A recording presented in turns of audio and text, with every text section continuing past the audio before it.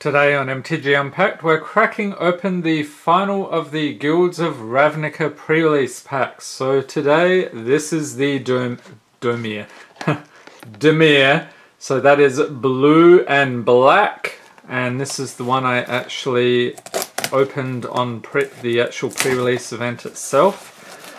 So I'll be curious to see what we pull today, and with me I have Kiora and Liliana to do the pack blessing duties. Hopefully that will get us some very juicy pulls. So let's see here, put that aside. We lay out our packs and we get a very nice blue and black spin down. Pretty cool. Like how they have the colors on these things. Alright, let's get stuck into it. So Kiora doing the pack blessings first, followed by Liliana. And let's see what else we have here. We'll set the promo card aside. And there is also a code for coming to pre-release. So use this code to unlock one sealed event entry in Magic the Gathering Arena. So that is a nice bonus in the packs. So without further ado, let's get stuck into this, see what we pull today, and then we'll try to figure out what sort of deck we would build from this. Starting off, we have Maximize Altitude Barging Sergeant, 10th District Guard, Hitch Claw Recluse, Spinal Centipede, Samala Woodshaper, Devious Cover-Up, Rhizome Lurcher, Sky Knight Legionnaire, Darkblade Agent, and we got one of these flip cards, Flower and Flourish. First, the uncommons, Whispering Snitch. There he is again. Inescapable Blaze. And rare is Assassin's Trophy. Yes, got it. Instant for 2. So that is Swamp and Forest. The Golgari colors. Destroy target permanent opponent controls. Its controller may search their library for a basic land card, put it onto the battlefield, then shuffle their library. Very happy about this pull. This is one of the big hits at the time of filming. Fantastic. Next up we have Dimir Guildgate and a Bird Illusion token. Alright, that's going to be pretty tough to beat in pack number 2. And we have this guy, the Goblin Locksmith, up to mischief as usual. Loxodon Restorer, Wishcoin Crab, Moodmark Painter, Warrior Carpi, Golgari Locket, Maniacal Rage, Hired Poisoner, Venardi Shieldmate, Hypothesizzle. And for the uncommons we have Night Veil Sprite, Might of the Masses, Dimir Spybug, and the rare is Narcomoeba. So this is a 1/1 creature illusion for 2 mana with flying, and when it's put into your graveyard from your library, you may put it onto the battlefield. That seems pretty decent. And we get a Selesnya Guildgate and a Soldier token. Next pack.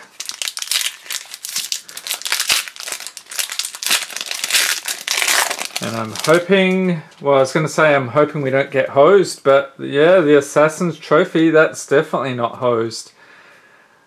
We have Disdainful Stroke, Torch Courier, there he is again, he keeps making appearances. Hunted Witness, Vidalcan Mesmerist, Crushing Canopy, Barrier of Bones. Gotta love the skeleton walls, that is pretty cool. Generous Stray, here he is again, giving us some dinner.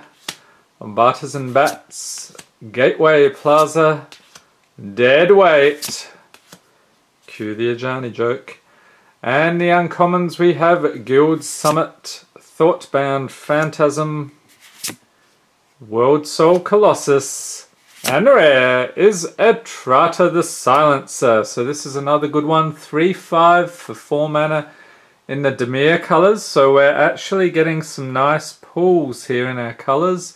Legendary creature, Vampire Assassin, Atrata the Silencer can't be blocked, and whenever it deals combat damage to a player, exile target creature that player controls and put a hit counter on that card. That player loses the game if they own 3 or more exiled cards with hit counters on them. Atrata's owner shuffles Atrata into their library. Very nice. And a Selesnya Guildgate and an Insect token. Okay, down to the last 2 packs here. Don't want to be greedy, but a Planeswalker or a Mythic would be nice. Thanks Liliana or Kiora, either one.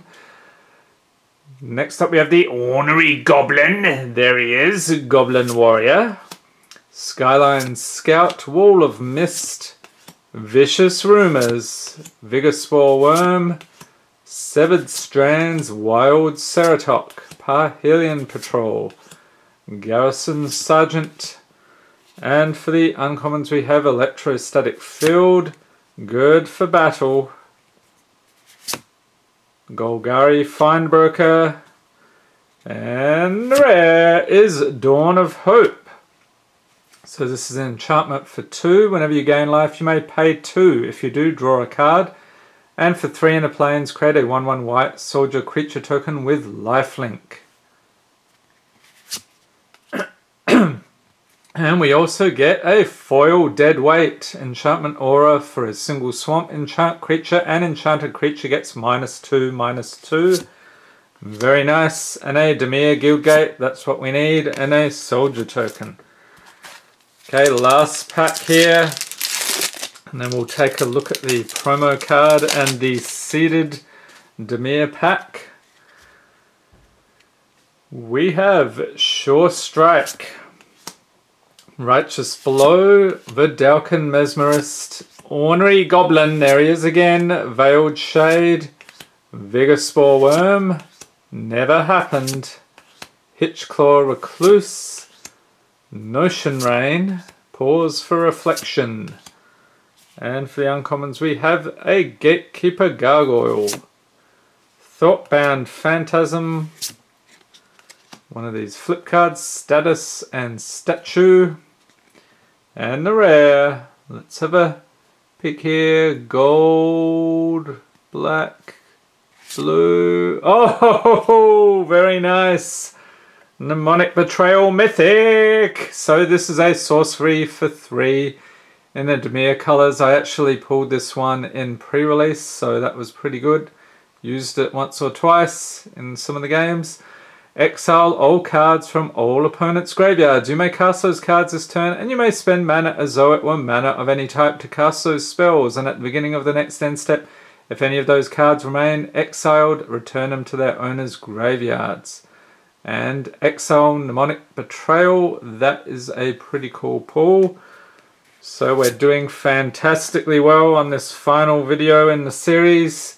We got a Golgari Guildgate and an Elf Knight token. Okay, let's see if we can make it even better. We'll take a look at our promo card. What's it going to be? Any guesses? It is Atrata the Silencer. Not bad. So we looked at that earlier. That's a legendary creature, Vampire Assassin, 3/5 for 4 mana. Let's get a look at the foiling on that. I won't reread everything. We just saw it already. So 2 of those is actually pretty good in the pre-release. Improving our chances of casting that. Look at that foiling. Very nice. Leave a note in the comments if you pulled one of those in foil, or what you got in your pre-release packs. I'm curious what everyone was getting. So we continue on. Dimir Locket, Nightveil Predator, House Guildmage, City Watch Sphinx, Whisper Agent, Dimir Informant, Passwall Adept, Deadly Visit, and you'll notice these are all black or blue or a combination thereof, so that's the stuff you need for your Dimir deck. So Deadly Visit, Disdainful Stroke, Child of Night, Douser of Lights, Dazzling Lights, Bartizan Bats, and a Dimir Guildgate. So that will come in handy. So let's take a look at what we got here. So very clearly, yep, Mnemonic Betrayal, that would go in. Let's see, Dawn of Hope. So we got to see, would we splash anything? Atrada the Silencer, that would be included for sure. Narcomoeba with Flying, that seems pretty good. And you actually, if you dump it into your graveyard from your library, you can put it on the battlefield. Assassin's Trophy, do we dare splash green? Not sure. Let's take a look at what else we've got here. So, Status and Statue, it's another one. Thought-Bound Phantasm, Flying Gatekeeper Gargoyle. So, yeah, look out for the flyers. Those are always good in pre-release. Golgari Find Broker. So he looked pretty good. World Soul Colossus, but that's with some white there, so probably wouldn't do that. You could actually go for 4 color or 5 color, but the chances of getting the mana you need are pretty slim. Might of the Masses, so if we were talking about green, that might be okay. Pumping up your creatures. Night Veil Sprite with Flying would probably include that. Inescapable Blaze. And Flower and Flourish. Oh, that's got white, so I probably wouldn't do that. So yeah, maybe a splash of green. And then if we look at the commons here, so a bat, I think we had a couple of bats, so those would be includes for flying creatures, although they're only 1 toughness, so not that great. Child of Night would probably be a good one. Deadly Visit, some nice removal, destroy target creature, and Surveil. So Surveil is the big mechanic you would want to use here if you can get some synergies there. Dimir Informant with Surveil. Whisper Agent with Surveil. City Watch Sphinx with Surveil, yeah, so we've got tons of surveilling here. House Guildmage, Night Veil Predator, that would be pretty strong. Flying, Death Touch and Hexproof. So I would probably auto-include that. Pause for Reflection. Notion Rain.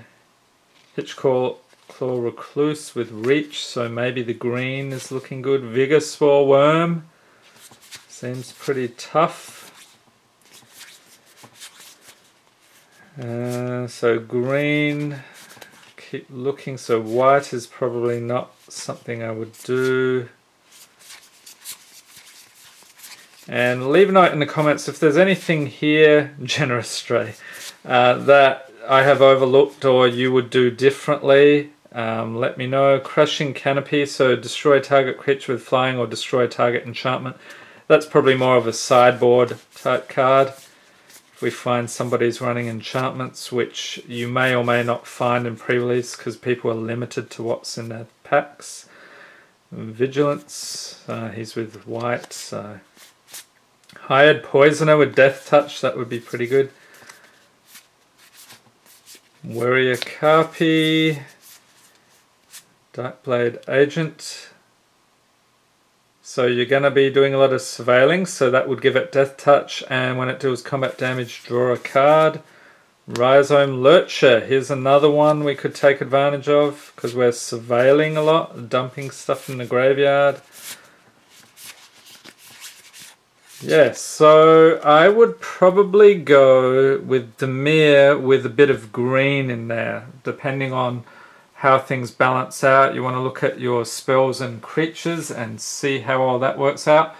So leave a note in the comments, what would you do with this selection of cards? And I hope you enjoyed this video and this series. If you did, give it a thumbs up. Hit the subscribe button for more Magic the Gathering unboxings, and be sure to tap the notification bell to be notified as soon as new videos are released.